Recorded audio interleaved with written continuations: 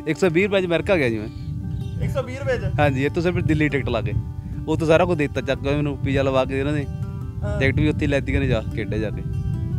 यानी 20 साल पहला तुसीं कबड्डी शुरू की ते हुण ते पहलां वाली च किन्ना क फर्क देखदे हो जी? बहुत ज़्यादा फर्क है जी हुण ते पहलां वाली कबड्डी दे विच। ठीक है, हुण दे प्लेयर ने जिहड़े शॉर्टकट जांदे ने जी, मेहनत नहीं करदे हैगे।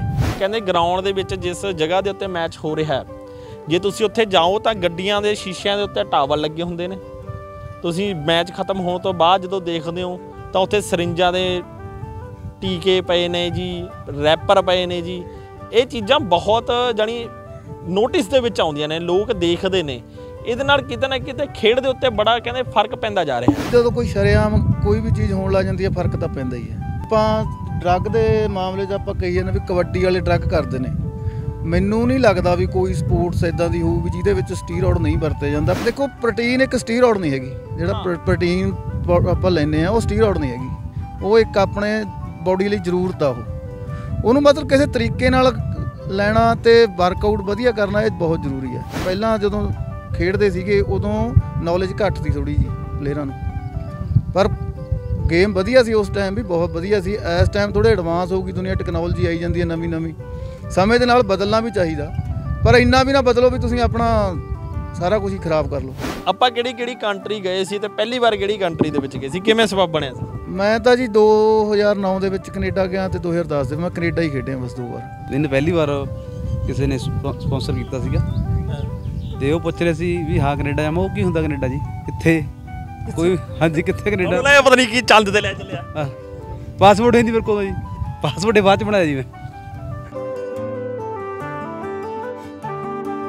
ਇਹ ਹਰੇਕ ਇਹ ਕਹਿੰਦਾ ਵੀ ਮੈਂ ਦੁੱਲਾ ਬਣਾ, ਸੁਰਖਪੁਰੀਆ ਬਣਾ, ਜਾਂ ਕੋਈ ਕਹਿੰਦਾ ਮੈਂ ਸੰਦੀਪ ਨੰਗਲ ਅੰਬੀਆਂ ਬਣਾ, ਪਰ ਉਹਨਾਂ ਦੀ ਮਿਹਨਤ ਕੋਈ ਨਹੀਂ। ਹਾਂ ਉਹ ਨਹੀਂ ਦੇਖਦਾ ਨਾ। ਸਟੀਰੋਇਡ ਨੂੰ ਤੁਸੀਂ ਤਾਂ ਜਿਵੇਂ ਮਤਲਬ ਵੀ ਚਾਹ ਪੀਣੀ ਹੁੰਦੀ ਹੈ ਜਾਂ ਸ਼ਾਮ ਨੂੰ ਰੋਟੀ ਖਾਣੀ ਹੁੰਦੀ ਐਂ ਲੈਣ ਲੱਗ ਕੇ ਸਟੀਰੋਇਡ ਨੂੰ, ਵੈਸੇ ਤਾਂ ਲੈਣੀ ਹੀ ਨਹੀਂ ਚਾਹੀਦੀ। ਠੀਕ ਹੈ ਜੀ, ਬਹੁਤ ਮਾੜੀ ਚੀਜ਼ ਹੈ, ਪਰ ਮਤਲਬ ਇੰਨਾ ਕੁ ਜ਼ਿਆਦਾ ਲੋਕ ਸਟਾਰ ਬਣਨ ਖਾਤਰ ਮਤਲਬ ਜ਼ਿਆਦਾ ਹੋ ਗਏ। ਕਬੱਡੀ ਖੇਡਣੇ ਦਾ ਬਹੁਤ ਕੁਛ ਦਿੱਤਾ ਜੀ ਆਪਾਂ ਨੂੰ, ਜਾਣੀ ਕਿ ਜ਼ੀਰੋ ਤੋਂ ਹੀਰੋ ਬਣਾਤਾ ਜੀ।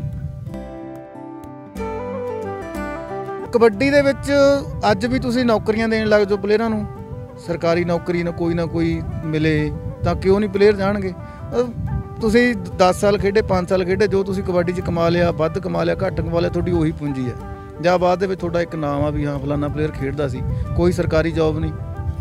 ਠੀਕ ਹੈ ਜੀ, ਕੋਈ ਮਤਲਬ ਪਲੇਅਰ ਦੇ ਖੇਡ ਦੇ ਸੱਟ ਲੱਗ ਜਾਵੇ ਕੋਈ ਨਹੀਂ ਪੁੱਛਦਾ ਬਾਅਦ 'ਚ।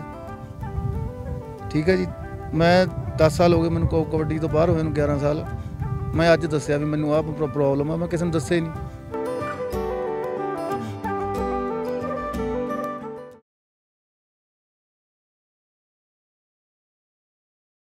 ਸਤਿ ਸ਼੍ਰੀ ਅਕਾਲ ਜੀ ਸਾਰਿਆਂ ਨੂੰ, ਰਹਿਮਤ ਟੀਵੀ ਨਾਲ ਜੁੜੇ ਹੋ ਤੁਸੀਂ ਤੇ ਮੈਂ ਹਰਵਿੰਦਰ ਖੰਨਾ ਤੁਹਾਡਾ ਸਾਰਿਆਂ ਦਾ ਸਵਾਗਤ ਕਰਦਾ। ਅੱਜ ਅਸੀਂ ਗੱਲ ਇੱਕ ਉਸ ਗੇਮ ਦੀ ਕਰਨ ਜਾ ਰਹੇ ਹਾਂ, ਉਸ ਕਹਿੰਦੇ ਭਾਈ ਗੇਮ ਦੀ ਕਰਨ ਜਾ ਰਹੇ ਹਾਂ ਕਿ ਜਿਹਨੂੰ ਨਾ ਪੰਜਾਬ ਦੀ ਮਾਂ ਬੋਲੀ ਗੇਮ ਕਹਿੰਦੇ ਨੇ, ਕਿਉਂਕਿ ਇਸ ਖੇਡ ਦੇ ਵਿੱਚ ਅੱਜ ਦੇ ਸਮੇਂ ਦੇ ਵਿੱਚ ਪਿਛਲੇ ਦਿਨਾਂ 'ਚ ਜੋ ਕੁਝ ਵੀ ਘਟਿਆ, ਚਾਹੇ ਉਹ ਸੰਦੀਪ ਨੰਗਲ ਅੰਬੀਆਂ ਦੀ ਗੱਲ ਕਰ ਲਈਏ, ਚਾਹੇ ਸਿੱਧੂ ਮੂਸੇਵਾਲੇ ਦੀ ਗੱਲ ਕਰ ਲਈਏ, ਬਹੁਤ ਐਸੇ ਘਾਟੇ ਪੈ ਗਏ ਪੰਜਾਬ ਨੂੰ, ਚਾਹੇ ਉਹ ਸੰਗੀਤ ਜਗਤ ਦੇ ਵਿੱਚ ਹੋਣ ਜਾਂ ਕਬੱਡੀ ਦੇ ਵਿੱਚ ਹੋਣ। ਇਹ ਘਾਟੇ ਕਦੇ ਵੀ ਸਾਰੀ ਉਮਰ ਨਹੀਂ ਪੂਰੇ ਹੋ ਸਕਣਗੇ। ਅੱਜ ਅਸੀਂ ਗੱਲਬਾਤ ਕਰਾਂਗੇ ਕਿਉਂਕਿ ਅੱਜ ਦੇ ਸਮੇਂ ਦੀ ਜਿਹੜੀ ਕਬੱਡੀ ਖੇਡ ਹੈ ਉਸ 'ਚ ਤੇ ਪੁਰਾਣੇ ਸਮੇਂ ਦੀ ਖੇਡ ਦੇ ਵਿੱਚ ਕਿੰਨਾ ਕੁ ਫਰਕ ਆਇਆ ਏ, ਕਿੰਨਾ ਕੁ ਫਰਕ ਦੇਖਣ ਨੂੰ ਮਿਲ ਰਿਹਾ ਹੈ ਕਿ ਪਹਿਲਾਂ ਕਿਵੇਂ ਖੇਡਿਆ ਜਾਂਦਾ ਸੀ ਤੇ ਹੁਣ ਕਿੱਦਾਂ ਪੈਸਿਆਂ ਨੂੰ ਲੈ ਕੇ ਜਿਵੇਂ ਬਹੁਤ ਸਵਾਲ ਵੀ ਉੱਠ ਜਾਂਦੇ ਨੇ ਕਿ ਭਾਈ ਹੁਣ ਨਸ਼ਾ ਕਰਨ ਲੱਗ ਗਏ, ਟੀਕੇ ਲਾਉਣ ਲੱਗ ਗਏ। ਐਸੀਆਂ ਗੱਲਾਂ ਬਾਤਾਂ ਵੀ ਹੁਣ ਇਸ ਗੇਮ ਦੇ ਨਾਲ ਜੁੜਦੀਆਂ ਜਾ ਰਹੀਆਂ ਨੇ। ਅੱਜ ਅਸੀਂ ਗੱਲਬਾਤ ਕਰਨ ਲਈ ਸਾਡੇ ਨਾਲ ਮੌਜੂਦ ਹੋਣਗੇ ਗੁਰਦੀਪ ਸਿੰਘ, ਕਹਿੰਦੇ ਦੀਪਾ, ਨਵੇਂ ਪਿੰਡੀਆਂ ਕਹਿੰਦੇ ਨੇ ਉਹਨੂੰ, ਨਵੇਂ ਪਿੰਡੀਆਂ ਦੇ ਨਾਮ ਤੋਂ ਦੀਪਾ ਕਹਿੰਦੇ ਸੀ। ਜਦੋਂ ਆਉਂਦਾ ਸੀ ਖਿਡਾਈ ਖੇਡ ਮੈਦਾਨ ਦੇ ਵਿੱਚ ਸਪੀਕਰਾਂ ਦੇ ਉੱਤੇ ਦੀਪਾ ਨਵੇਂ ਪਿੰਡੀਆਂ ਸ਼ੁਰੂ ਹੋ ਜਾਂਦਾ ਸੀ। ਤੇ ਦੂਜੇ ਪਾਸੇ ਮੇਰੇ ਨਾਲ ਮੌਜੂਦ ਹੋਣਗੇ ਬਲਵਿੰਦਰ ਸਿੰਘ ਜੀ, ਕਹਿੰਦੇ ਸੱਪ ਕੌਡੀਆਂ ਵਾਲਾ ਪਾ ਦਿੰਦਾ, ਕਹਿੰਦੇ ਜਿਨ੍ਹਾਂ ਨੂੰ ਭਾਜਣਾ ਮੈਦਾਨ ਦੇ ਵਿੱਚ, ਉਹ ਵੀ ਸਾਡੇ ਨਾਲ ਅੱਜ ਮੌਜੂਦ ਹੋਣਗੇ। ਕਾਲਾ ਬਾਈ ਕਹਿੰਦੇ ਨੇ ਜਿਹਨੂੰ। ਅੱਜ ਪਹਿਲਾਂ ਸਭ ਤੋਂ ਪਹਿਲਾਂ ਆਪਾਂ ਬਾਈ ਜੀ ਨਾਲ ਗੱਲ ਕਰਾਂਗੇ। ਸਤਿ ਸ਼੍ਰੀ ਅਕਾਲ ਜੀ, ਕੀ ਹਾਲ ਚਾਲ ਨੇ? ਬਾਈ ਜੀ ਠੀਕ, ਵਧੀਆ ਜੀ। ਸਿਹਤਾਂ ਕਿੱਦਾਂ? ਵਧੀਆ, ਸਿਹਤਾਂ ਵਧੀਆ। ਤੇ ਦੂਜੇ ਪਾਸੇ ਸਾਡੇ ਨਾਲ ਦੀਪਾ ਬਾਈ ਵੀ ਹੈਗਾ ਆ, ਉਹਨਾਂ ਨਾਲ ਵੀ ਗੱਲਾਂ ਬਾਤਾਂ ਕਰਦੇ ਆ। ਸਤਿ ਸ਼੍ਰੀ ਅਕਾਲ ਬਾਈ ਜੀ, ਕਿੱਦਾਂ? ਕਾਲ ਜੀ, ਹੋਰ ਵਧੀਆ ਜੀ, ਠੀਕ ਤਾਂ ਕਿੱਦਾਂ ਨੇ? ਸਭ ਵਧੀਆ, ਕਿਰਪਾ ਜੀ।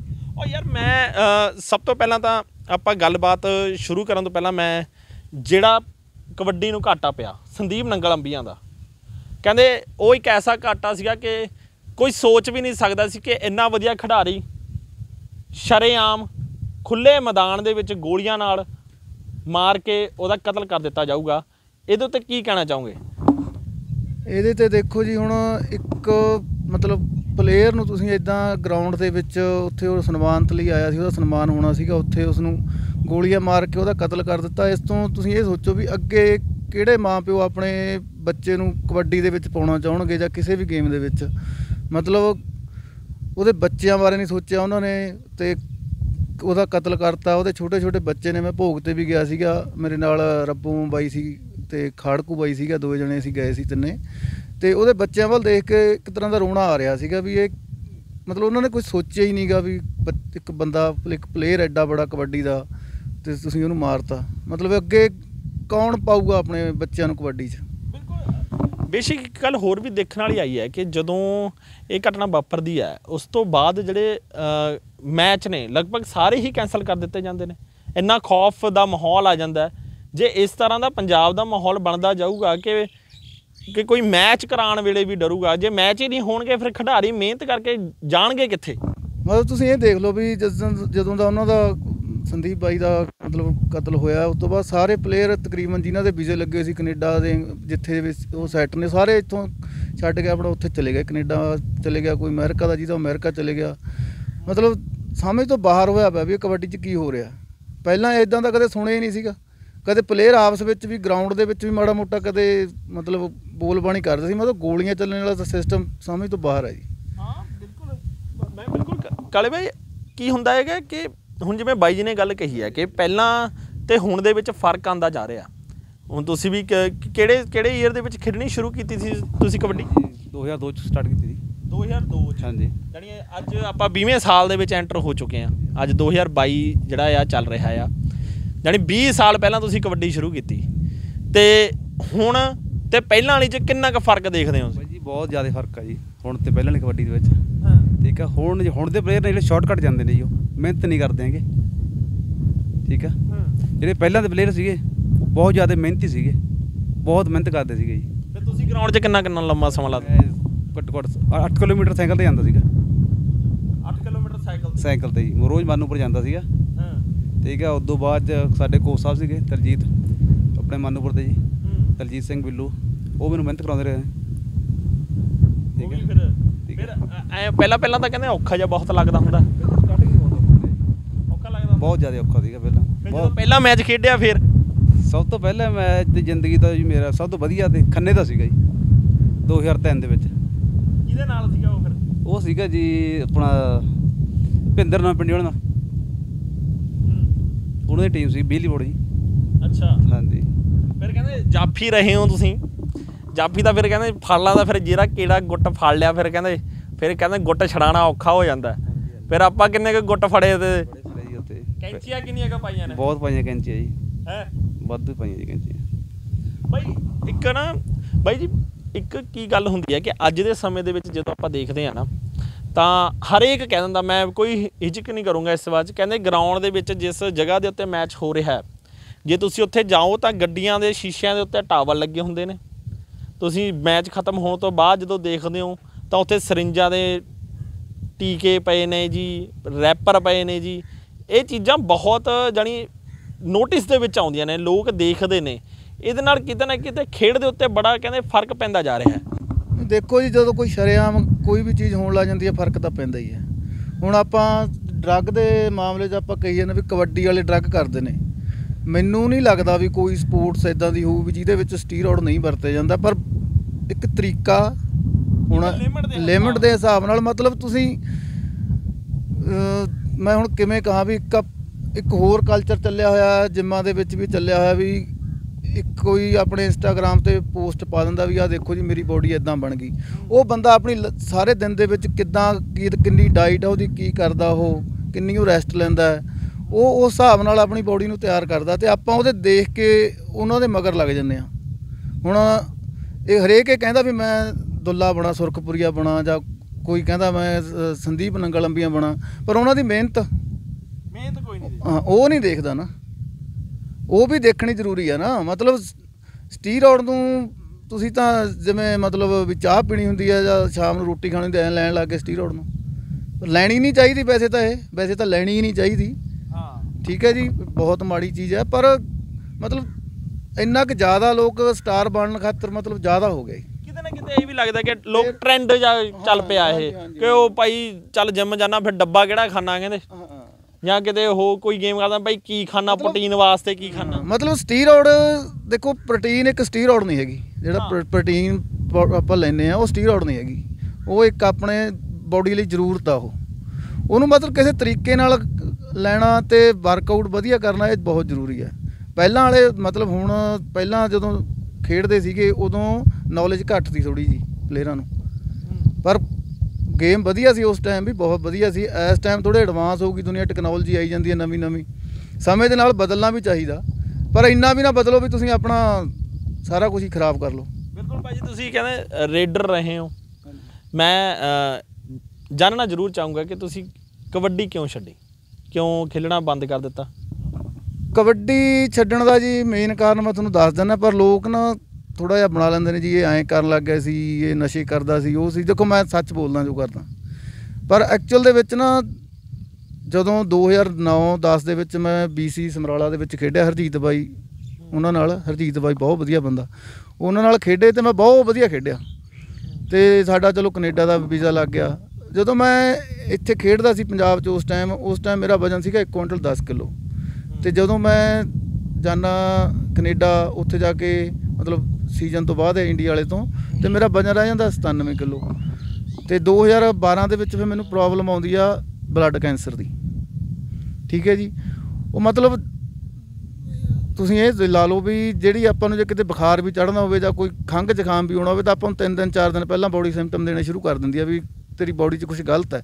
ਇਸੇ ਤਰ੍ਹਾਂ ਮੈਨੂੰ 2010-11 ਦੇ ਵਿੱਚ ਹੀ ਇਹ ਸਿੰਪਟਮ ਤਾਂ ਹੋ ਗਏ ਸੀਗੇ ਵੀ ਵਜ਼ਨ ਘਟਣ ਲੱਗ ਗਿਆ ਸੀ, ਪਰ ਜਦੋਂ ਇੱਕਦਮ ਹੀ ਮੈਨੂੰ ਫਿਰ ਮੈਂ 2012 'ਚ ਕਾਫੀ ਜ਼ਿਆਦਾ ਬਿਮਾਰ ਹੋ ਗਿਆ, ਅਤੇ ਜਦੋਂ ਮੈਂ ਚੈੱਕਅਪ ਕਰਾਇਆ ਤਾਂ ਡਾਕਟਰ ਕਹਿੰਦਾ ਵੀ ਤੈਨੂੰ ਤਾਂ ਬਲੱਡ ਕੈਂਸਰ ਹੈ। 100% ਬੋਡੀ ਦੇ ਸੈੱਲਾਂ ਦੇ ਵਿੱਚ ਸੀਗਾ ਬਲੱਡ ਕੈਂਸਰ, ਅਤੇ ਚਲੋ ਉਹਦੇ 'ਚੋਂ ਸਰਵਾਈਵ ਕੀਤਾ, ਨਿਕਲੇ, ਅਤੇ ਹੁਣ ਵਧੀਆ ਜ਼ਿੰਦਗੀ ਜਿਉਂਦੇ ਹਾਂ। ਪਰ ਖੇਡ ਤਾਂ ਕੀ ਹੋਣਾ ਫਿਰ ਤੁਸੀਂ ਦੱਸੋ, ਬੁਖਾਰ ਜਿਹਨੂੰ ਬਲੱਡ ਕੈਂਸਰ ਹੋਵੇ ਜਾਂ ਕੋਈ ਵੀ ਬਿਮਾਰੀ ਹੋਵੇ। ਹੁਣ ਸਿਹਤ ਕਿੱਦਾਂ? ਹੁਣ ਸਿਹਤ ਠੀਕ ਹੈ ਜੀ, ਟਰੀਟਮੈਂਟ ਚੱਲ ਰਿਹਾ ਜੀ ਲੁਧਿਆਣੇ ਤੋਂ, ਡਾਕਟਰ ਬਹੁਤ ਵਧੀਆ ਨੇ ਉਹਨਾਂ ਕੋਲ ਚੱਲਦਾ ਸੇਖੋਂ ਫੋਰਟਿਸ ਦੇ ਵਿੱਚ। ਅਤੇ ਬਾਕੀ ਇਹੀ ਕਾਰਨ ਸੀ ਮੇਨ ਤਾਂ ਛੱਡਣ ਦਾ, ਹੋਰ ਕੋਈ ਕਾਰਨ ਨਹੀਂ ਸੀਗਾ। ਹੁਣ ਜਦੋਂ ਤੁਸੀਂ ਅੰਦਰੋਂ ਤੁਹਾਡੀ ਬੋਡੀ ਨਹੀਂ ਤੁਹਾਨੂੰ ਰਿਸਪੌਂਸ ਦੇ ਰਹੀ, ਫਿਰ ਤੁਸੀਂ ਕਿੱਦਾਂ ਖੇਡ ਲੈਂਗੇ। ਮੇਰਾ ਵਜ਼ਨ ਹੀ ਨਹੀਂ ਵੱਧ ਰਿਹਾ ਸੀਗਾ, ਮੇਰਾ ਵਜ਼ਨ ਤੁਸੀਂ ਇਹ ਲਾ ਲਓ ਵੀ 110 ਕਿਲੋ ਤੋਂ 80 ਕਿਲੋ 'ਤੇ ਆ ਗਿਆ ਸੀ। ਬਿਲਕੁਲ ਭਾਅ ਜੀ, ਮੈਂ ਇੱਕ ਗੱਲ ਹੋਰ ਇਹਦੇ ਵਿੱਚ ਐਡ ਕਰਨਾ ਚਾਹੂੰਗਾ ਕਿ ਜਿਹੜੀ ਤੁਸੀਂ ਬਿਮਾਰੀ ਦਾ ਨਾਮ ਲਿਆ ਹੈ ਕੈਂਸਰ, ਕਹਿੰਦੇ ਪਹਿਲੀ ਗੱਲ ਤਾਂ ਤੁਹਾਡਾ ਹੌਸਲਾ ਹੀ ਬਹੁਤ ਵੱਡਾ ਆ ਕਿ ਤੁਸੀਂ ਇਸ ਦੇ ਵਿੱਚੋਂ ਬਾਹਰ ਨਿਕਲੇ, ਆਪਣੇ ਆਪ ਨੂੰ ਸਾਂਭਿਆ, ਆਪਣੇ ਪਰਿਵਾਰ ਵੱਲ ਵੀ ਦੇਖਿਆ, ਆਪਣੇ ਮੈਂਟਲੀ ਤੌਰ 'ਤੇ ਵੀ ਆਪਣੇ ਆਪ ਨੂੰ ਮਜ਼ਬੂਤ ਕੀਤਾ, ਅਤੇ ਇਸ ਤੋਂ ਬਾਹਰ ਵੀ ਨਿਕਲੇ। ਅਤੇ ਅਸੀਂ ਵੀ ਪਰਮਾਤਮਾ ਮੂਹਰੇ ਇਹੀ ਅਰਦਾਸ ਕਰਾਂਗੇ ਕਿ ਜਿਹੜੀ ਤੁਹਾਡੀ ਸਿਹਤ ਆ ਉਹ ਵਧੀਆ ਰਹੇ। ਹੁਣ ਜਿਵੇਂ ਤੁਸੀਂ ਗੱਲ ਕਹੀ ਇੱਕ ਕਿ ਭਾਈ ਕੈਨੇਡਾ ਵੀ ਗਏ, ਕਹਿੰਦੇ ਫਿਰ ਤੁਸੀਂ ਵੀ ਗਏ ਸੀ ਕਹਿੰਦੇ ਕੈਨੇਡਾ। ਮੈਂ ਤਾਂ ਇਹ ਵੀ ਸੁਣਿਆ ਕਹਿੰਦੇ ਜਦੋਂ ਪਹਿਲੀ ਵਾਰ ਕਿਸ ਨੇ ਕਿਹਾ ਕਿ ਚੱਲ ਕਾਲੇ ਤੈਨੂੰ ਕੈਨੇਡਾ ਲੈ ਚੱਲੀਏ ਜਾਣਾ ਹੀ, ਤੁਸੀਂ ਕਹਿੰਦੇ ਉੱਧਰੋਂ ਕਹਿੰਦਾ ਉਹ ਕੀ ਹੁੰਦਾ ਜੀ ਕੈਨੇਡਾ ਕਹੀ ਜਾਂਦਾ ਮੈਨੂੰ, ਇੱਦਾਂ ਵੀ ਹੋ ਗਿਆ ਸੀ ਕਹਿੰਦੇ?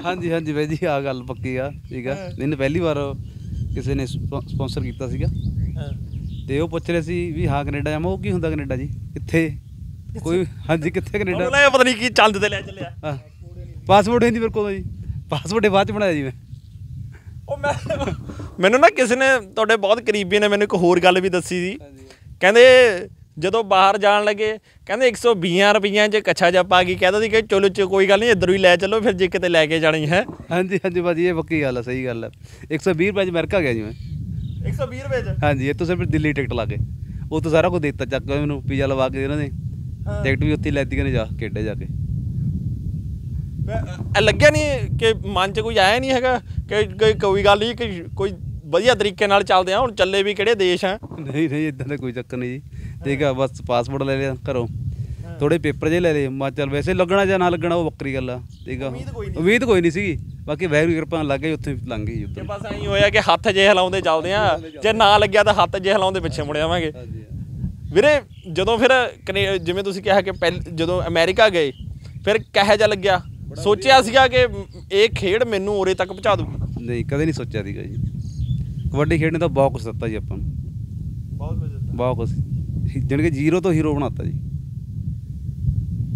ਕਿੰਨਾ ਲੱਗਦਾ ਹੁੰਦਾ ਸੀ ਵਧੀਆ ਉਸ ਸਮੇਂ ਦੇ ਵਿੱਚ? ਕਦੇ ਇਦਾਂ ਨਹੀਂ ਹੋਇਆ ਜਿਵੇਂ ਨਾ ਖੇਡਦੇ ਅਕਸਰ ਕਈ ਵਾਰ ਹੁੰਦਾ ਕਿ ਪਹਿਲਾਂ ਤਾਂ ਕਿਸੇ ਦਾ ਧੀ ਪੁੱਤ ਇੱਦਾਂ ਕੋਈ ਫੱਟੜ ਹੋਵੇ ਨਾ, ਕਈ ਵਾਰ ਐਂ ਵੀ ਹੋ ਜਾਂਦਾ ਕਿ ਖੇਡ ਦੇ ਵਿੱਚ ਕਈ ਵਾਰ ਮੋਢਾ ਉਤਰ ਗਿਆ, ਲੱਤ 'ਚ ਫ੍ਰੈਕਚਰ ਆ ਗਿਆ, ਕਦੇ ਤੁਹਾਡੇ ਨਾਲ ਤਾਂ ਨਹੀਂ ਹੋਇਆ ਇੱਦਾਂ? ਮੇਰੇ ਨਾਲ ਕਿਹੜਾ ਹੋਇਆ ਜੀ। ਕੀ ਹੋਇਆ ਸੀ? ਮੇਰੇ ਗੋਡੇ ਸੱਟ ਲੱਗ ਗਈ ਸੀ। ਕਿਵੇਂ?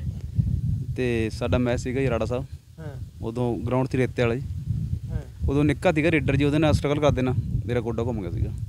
ਗੋਡਾ ਘੁੰਮ ਗਿਆ? ਹਾਂਜੀ ਹਾਂ, ਉਦੋਂ 6 ਮਹੀਨੇ ਲੱਗੇ ਸੀ ਮੈਨੂੰ ਸੈੱਟ ਹੋਣ ਨੂੰ ਜੀ।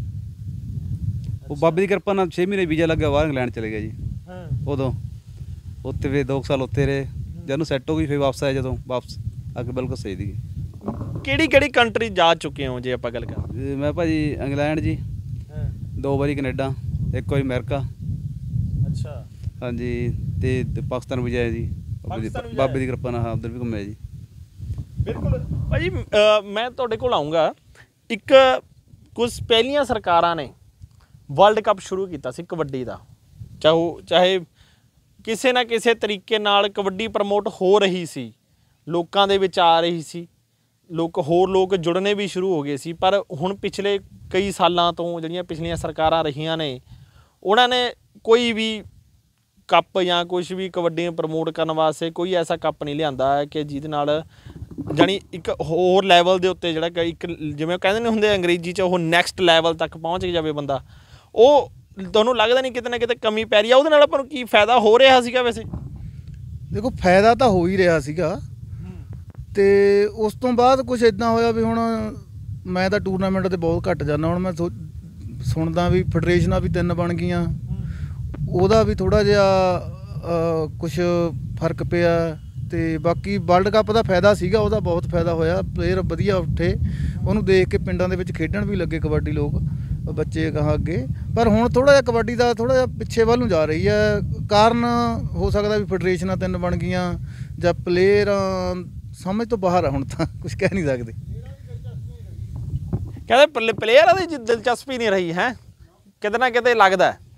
ਫਿਰ ਭਾਈ ਜੇ ਆਪਾਂ ਗੱਲ ਕਰਦੇ ਹਾਂ ਕਿ ਹੁਣ ਲੱਗਦਾ ਤੁਹਾਨੂੰ ਜਿਹੜੀ ਕਬੱਡੀ ਖੇਡ ਹੈ ਉਹ ਹੁਣ ਉਨੀ ਉੱਭਰ ਕੇ ਆ ਰਹੀ ਆ, ਲੋਕ ਉੱਧਰ ਨੂੰ ਜਾ ਰਹੇ ਨੇ, ਇੰਨਾ ਨੌਜਵਾਨ ਪੀੜ੍ਹੀ ਜਾ ਰਹੀ ਆ ਉਨੀ, ਕਿ ਹੁਣ ਘੱਟ ਲੱਗਦਾ? ਨਹੀਂ, ਦੇਖੋ ਕਬੱਡੀ ਦੇ ਵਿੱਚ ਅੱਜ ਵੀ ਤੁਸੀਂ ਨੌਕਰੀਆਂ ਦੇਣ ਲੱਗ ਜਾਓ ਪਲੇਅਰਾਂ ਨੂੰ, ਸਰਕਾਰੀ ਨੌਕਰੀ ਨਾ ਕੋਈ ਮਿਲੇ ਤਾਂ ਕਿਉਂ ਨਹੀਂ ਪਲੇਅਰ ਜਾਣਗੇ? ਤੁਸੀਂ 10 ਸਾਲ ਖੇਡੇ, 5 ਸਾਲ ਖੇਡੇ, ਜੋ ਤੁਸੀਂ ਕਬੱਡੀ 'ਚ ਕਮਾ ਲਿਆ, ਵੱਧ ਕਮਾ ਲਿਆ, ਘੱਟ ਕਮਾ ਲਿਆ, ਤੁਹਾਡੀ ਉਹੀ ਪੂੰਜੀ ਹੈ। ਜਾਂ ਬਾਅਦ ਦੇ ਵਿੱਚ ਤੁਹਾਡਾ ਇੱਕ ਨਾਮ ਆ ਵੀ ਹਾਂ ਫਲਾਨਾ ਪਲੇਅਰ ਖੇਡਦਾ ਸੀ, ਕੋਈ ਸਰਕਾਰੀ ਜੋਬ ਨਹੀਂ, ਠੀਕ ਹੈ ਜੀ। ਕੋਈ ਮਤਲਬ ਪਲੇਅਰ ਦੇ ਖੇਡ ਦੇ ਸੱਟ ਲੱਗ ਜਾਵੇ, ਕੋਈ ਨਹੀਂ ਪੁੱਛਦਾ ਬਾਅਦ 'ਚ, ਠੀਕ ਹੈ ਜੀ।